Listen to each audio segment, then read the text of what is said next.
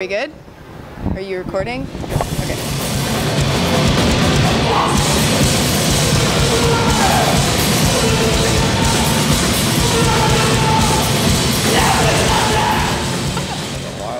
Hello everybody, Denise here with PunkWorldViews with Lou from Sick of It All.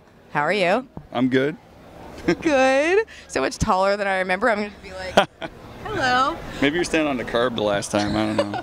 Maybe. Okay, well, I'm going to start with a pretty tough one, I guess. So I know you guys have toured with Slayer before. Yeah. So where were you when you heard the news about Jeff? Oh, we were in Florida on this tour with Suicidal. It was pretty brutal, you know.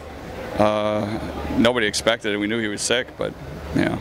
Pete's really good friends with Tom, so he texts Tom, but, it's got to hurt. This guy's been in your band for that long. Yeah. Bummed us all out. Yeah, it's true.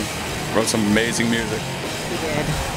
Well, you guys are obviously very old school. You've been a band for a long time. No, you're very old. No. We'll let the secret out.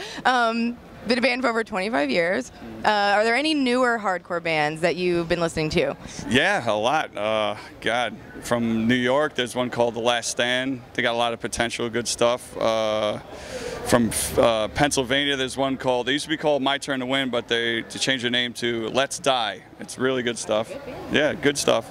It's a bunch. I always draw a blank when I'm trying to think of the bands, but tons from Europe and Japan. There was a couple, South America. You know, just got to keep looking. Right. But those two I mentioned. Check them out. Good, yeah. And Wisdom in Chains, of course, my buddies. They're good. Speaking of music, what have you been listening to lately?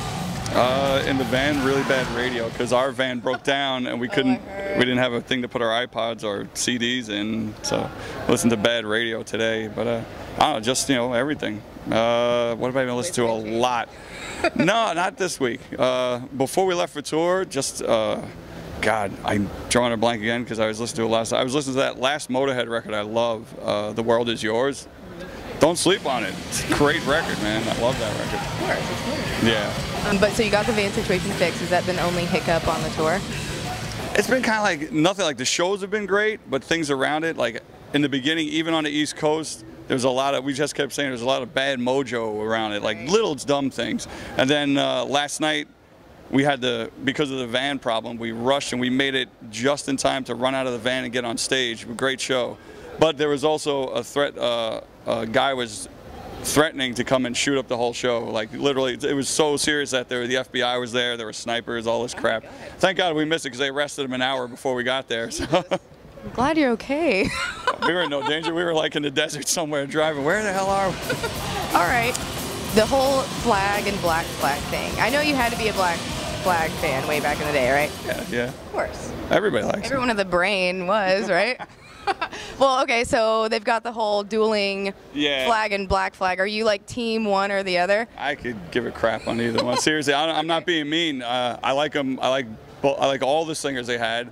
But I got into Black Flag when Henry Rollins was in the band, and they lost me. This is weird. My friends tell me I'm weird because they lost me at My War, but I loved them again with Slippin' In. I don't know why. It was just you're crazy. Personal taste. All right, so you don't give a shit either way. I like to see it, Yeah. As long as it's done, for fun and they're having a good time, not because you're bitter. Yeah, I don't know what it's for. I can't tell. Are you guys writing a new album currently? Yeah, but it's taking a long-ass time. I don't know why about that either. But no, it's because Pete had a baby like a year ago, and we took a lot of time off. We were supposed to start writing then, but then we took a lot of time off for that. Then he moved into a bigger house. And damn it, Pete. Stuff. And he lives in Florida, which is a pain in the ass. But that's life. And everything's going. Pete's got like 6 songs. Armine has a bunch. I have a bunch.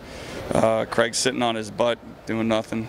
But, lazy son of a bitch. Do we have an estimation of when it would be Hopefully early 2014. We're hoping to go into the studio after the summer, after all the festivals and stuff. Okay. So, and we're looking, we might do it in New York. We have a really cool studio picked out. So. Awesome. I can't wait. Me neither. Do you miss Craig when he goes on the road to Cro-Mags? No. Why? I don't know.